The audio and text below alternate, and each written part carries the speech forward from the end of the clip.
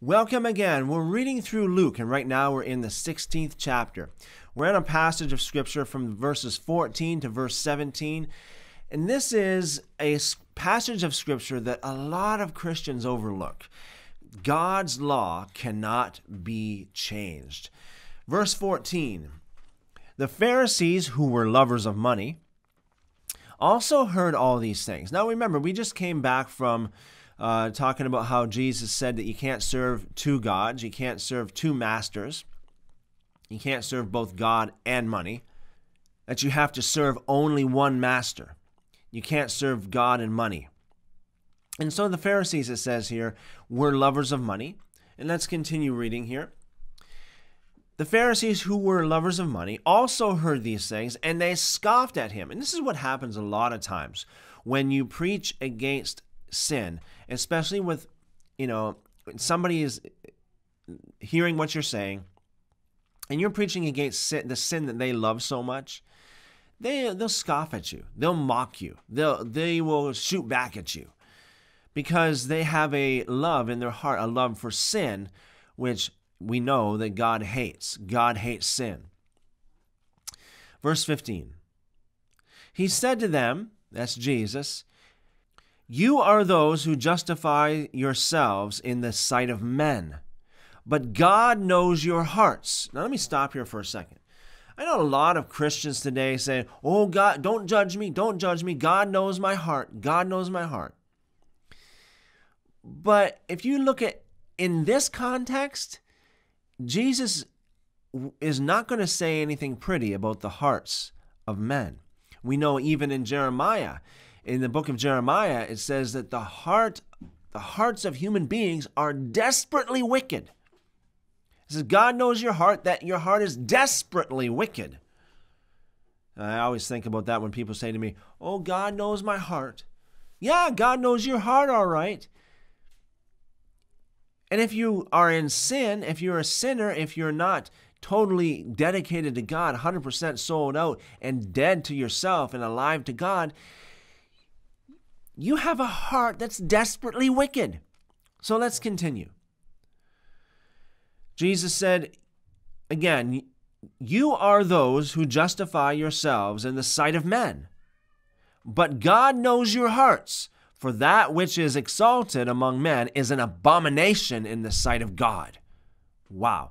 Let's stop here for a second again. There are a lot of things in this world that are exalted among men. What does that mean, exalted among men? It means everybody likes it. Everybody loves this person. Everybody loves that person. Everybody is into this. Everybody's into that. Everybody loves this gadget. Everybody loves this device. Everybody loves this celebrity. Everybody loves this song. Everybody loves this movie. Everybody loves, these sports players. Oh, everybody just praises it to the heavens. It's exalted. For that which is exalted among men is an abomination in the sight of God. One thing you have to settle within your heart when you become a Christian is the things that are dear to the world are hated of God. God is in total opposition to the world system. God is in total opposition to the majority. You gotta settle that within your heart. You gotta settle that before you go anywhere with God. If you're going to be a good person in the sight of God, you're not going to be such a good person in the sight of men. If you're going to be pleasing to God, you're going to be quite a provoking person, or a person that would cause a lot of anger to the world. Jesus did. The apostles did. The prophets did. Let's continue. Jesus said in verse 16, "The law and the prophets were until John. From that time, the good news, or the gospel of God's kingdom, is preached, and everyone is forcing his way into it." Everybody wants to get into the kingdom of God. "But it is easier for heaven and earth to pass away than for one tiny stroke of a pen in the law to fail."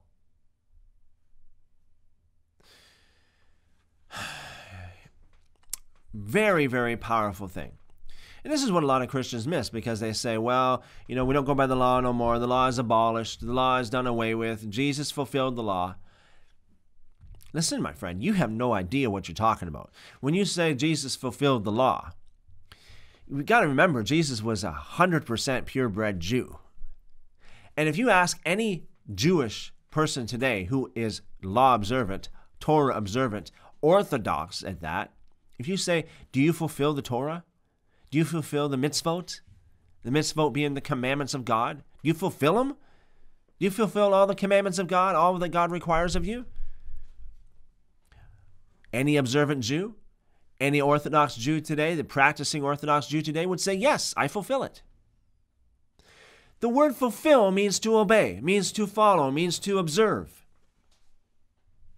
If you look actually in the Greek lexicon, Thayer's Greek lexicon to be exact, in Matthew chapter 5, and Jesus also spoke about, I don't come to abolish the law, but I've come to fulfill it.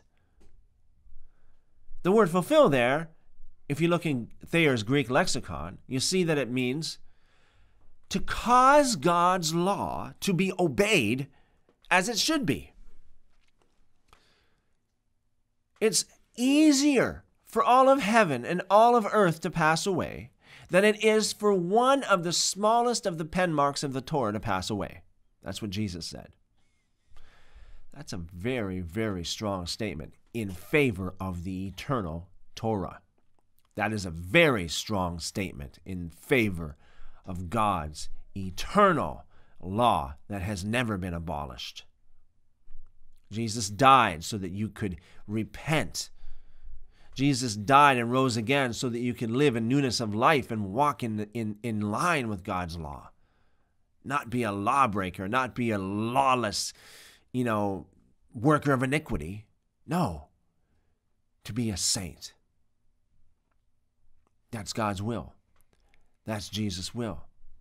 So as you go your way, remember, when you read the scriptures, you read God's law in what a lot of Christians would call the Old Testament.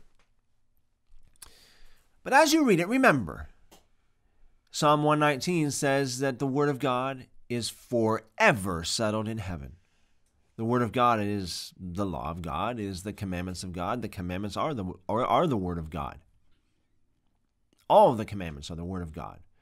They are forever settled in heaven. Not temporarily until the Messiah comes, and then God just changes everything and throws out His eternal Word. Just changes His mind, changes His character. No, that's Marcionism. That's heresy. God's Word is eternal. And Jesus came to specifically nail that to the floor.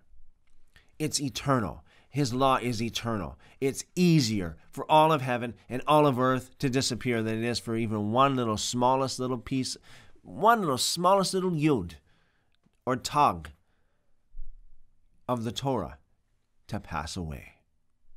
As you go your way, remember, God's Word is eternal. His law is eternal. And He expects you to obey it to the best of your ability.